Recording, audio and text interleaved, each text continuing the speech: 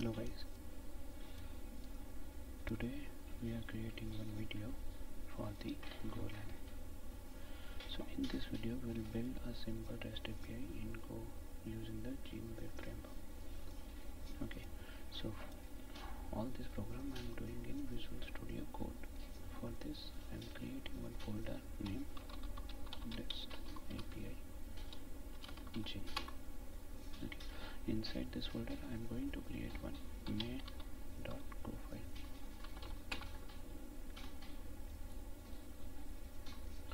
So in this program what we'll going to create, will create a REST API having a three type. One is to get the data, get a multiple data, list of data. Second one is get a data by ID and add a single data. Okay, so here we are going to take one example of array of book. Book is nothing but one sample JSON data where we'll have a particular parameter properties name. Okay, so let's start.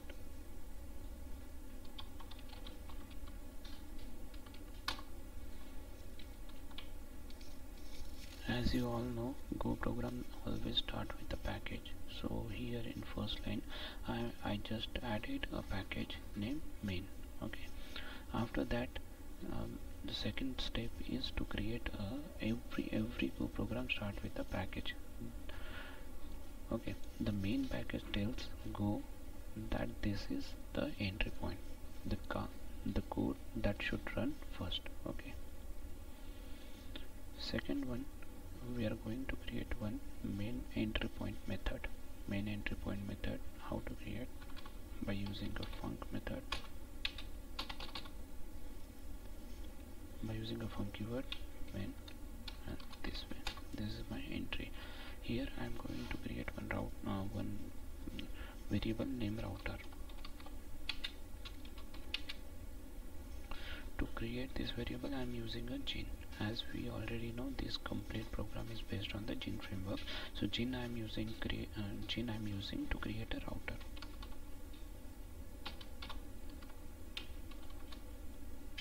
Okay, so see here you are saying some red error mark. So what we have to do here, so to resolve this we have to add one package here. So how to add a package? First of all we have to add a mod and go.mod and go.sum file in our package. How to add that go.mod and go.sum file? Here go mod init and our project name is REST API. Okay, so go.mod init. So in this way, if you are seeing here, go.mod has been added. Now what I'll do, I'm trying to add a gin package here. How to add this? This is my GitHub URL. So to get that, to go get and then GitHub URL. Through that I can add this one in my project. So go.sum has been created. Okay, now to resolve this error, what I'll do, import and directly also you can get it, or either this one you can copy it down.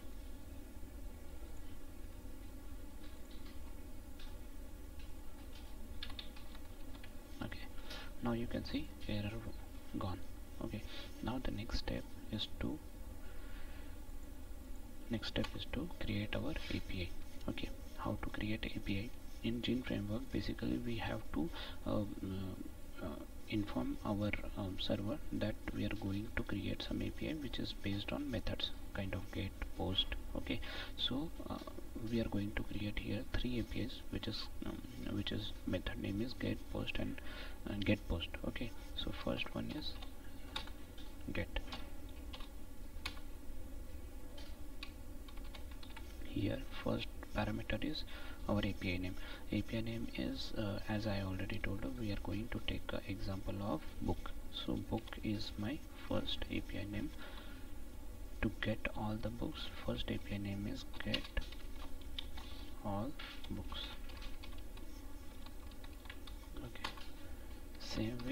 going to add another API get to get a single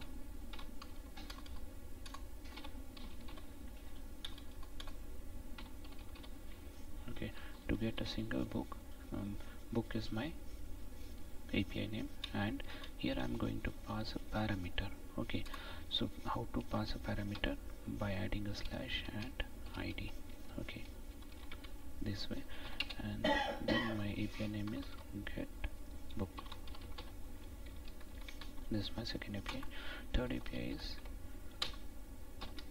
post API, where through that I can add a particular book into the existing array. Okay, so how I can add it? By using one API name add.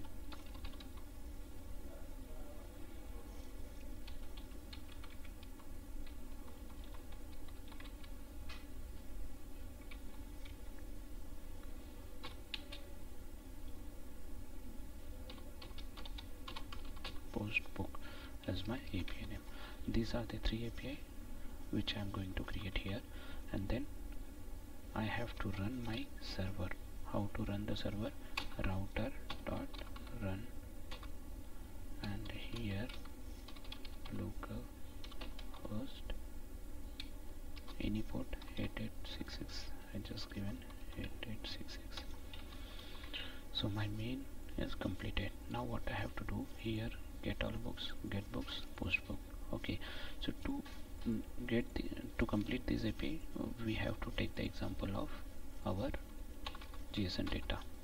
How to create a JSON data in Go is we will see first. Okay, so first of all we will create one struct of type book.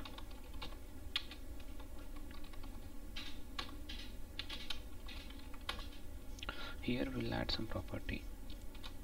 ID is my first property, type is string,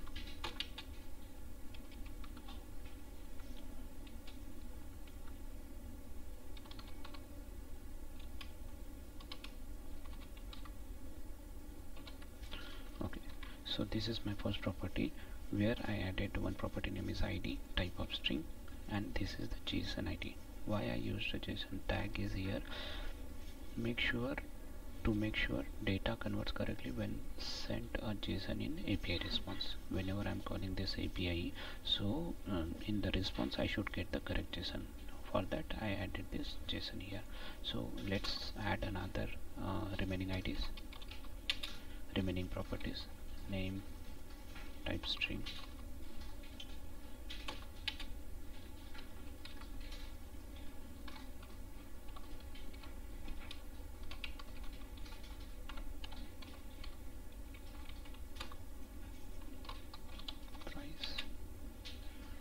price of type float,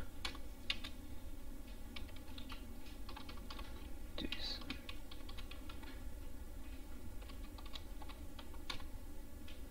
title, type string, tag, JSON, title, author, type string, tag, JSON, author. Okay, so our structure is completed with some properties.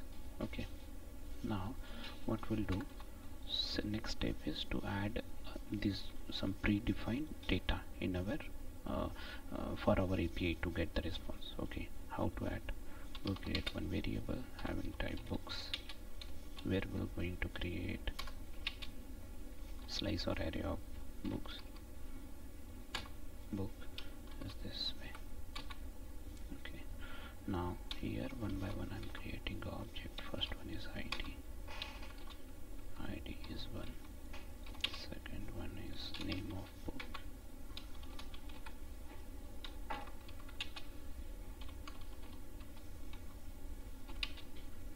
Price.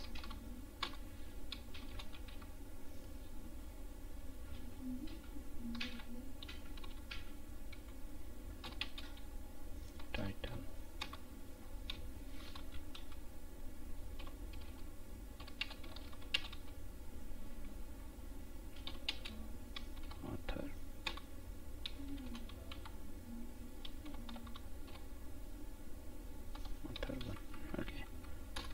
this way I edit. So sorry, here the type is float, so we don't need this.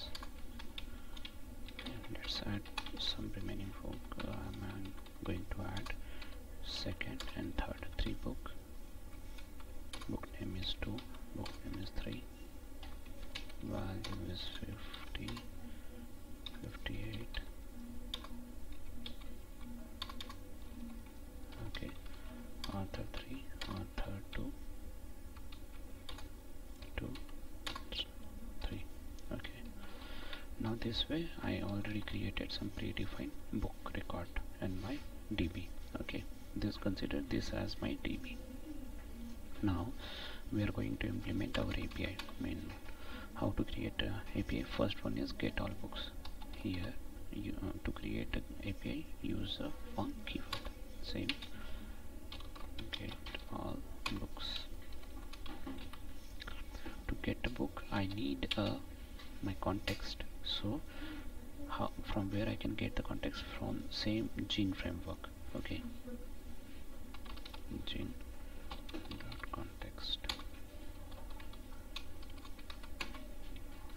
Now to return all the book, here we don't need to do anything, any logic or something, we just need to return all the predefined book. So how to return? C dot indented JSON here with status http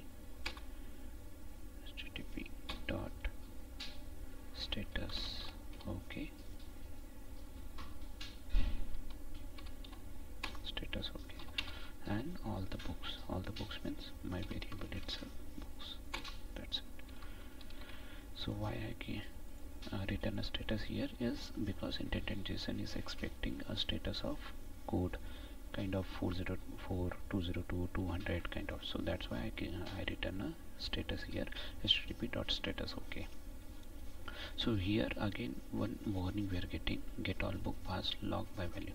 So what it is showing here, we have to pass by reference here instead of that value. Okay, so we added pointer here. So first API is done. Let's go for the second API, get book. Okay, same way, C pointer gin context.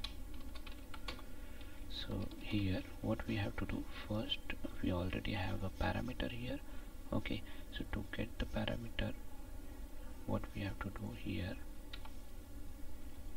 one variable we have to create ID, where we are going to assign a parameter which is passed from our REST API. So how to get that para? This way. Okay, now what is the parameter name? ID. Okay, this way we got the ID. Now we have to write down a logic, because this ID only, this ID book only we have to return. So how to write down that logic? We just need to write down a for loop command here.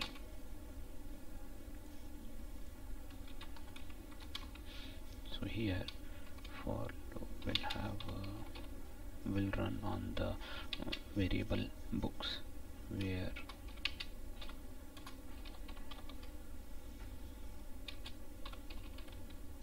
okay, so it will iterate one by one book from the books array or slice. Okay, now what we have to do, if condition, this book is nothing but object of this one single.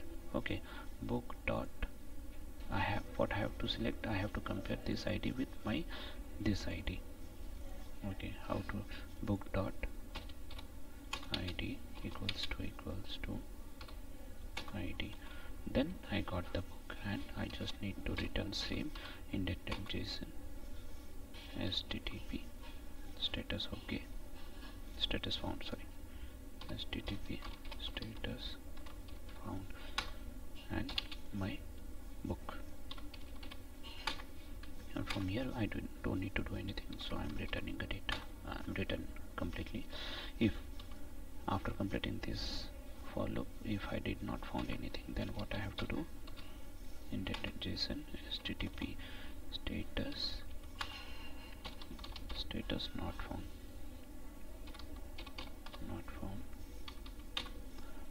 and here we have to send one message to the client.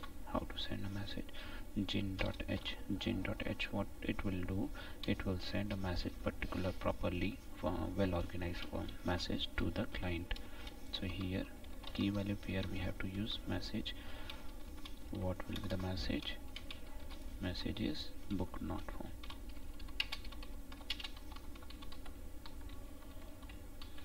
Okay, this is my second API completed.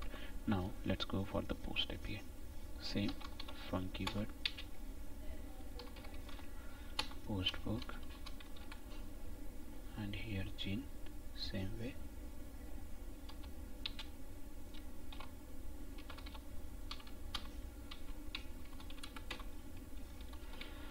So here what we have to do, we have to first accept our data which we are going to pass from the post book REST API. Okay, for that we have to create one variable new book, okay, of type book.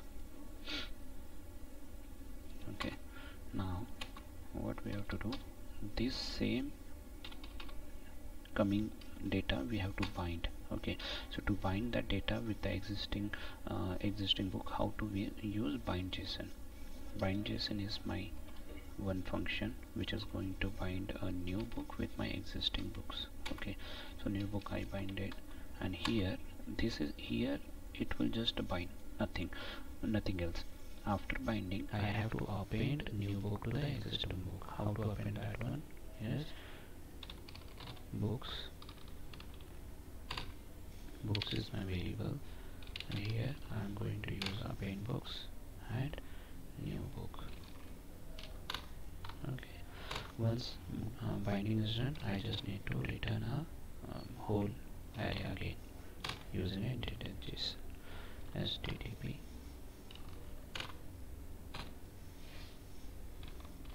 status created, which book we created, new book.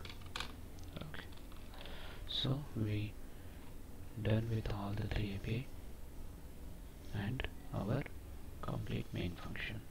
This is done. Now what we have to do, we have to run our program. So how to run the program? Here in go run main.go. So main.go is not outside, we have to go inside REST API main.go.